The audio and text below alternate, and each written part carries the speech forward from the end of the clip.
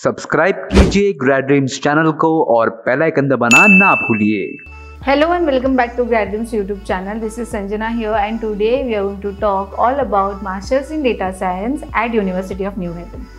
Masters of Data Science at University of New Haven is a STEM designated course. The program is designed to equip students with knowledge and skills needed to analyze and interpret complex data sets, extract meaningful insights and make data-driven decisions in various industries. So the next up is curriculum. The program provides various ranges of topics in data science including data analytics, big data analytics, statistical modeling, data visualization and many more. So the next up is duration. The program provided is full-time and part-time and the duration of the course is around 2 years and one can complete it within 1.5 years.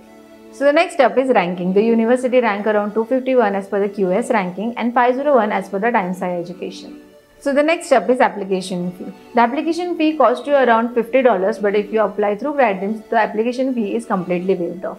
So the next step is tuition fee. As per mentioned on the portal, the tuition fee costs you around per credit basis. The per credit cost is around $1020 multiplied by the 30 course credit. For more details, you can check out the link in the description box below.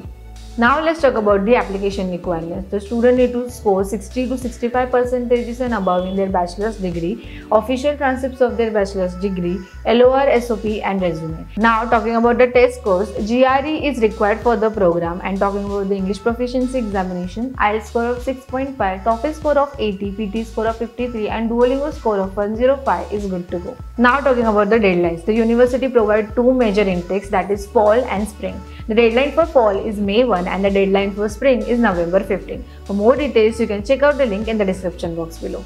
Now talking about the scholarship, the university provides assistantships and scholarship to all of the international students.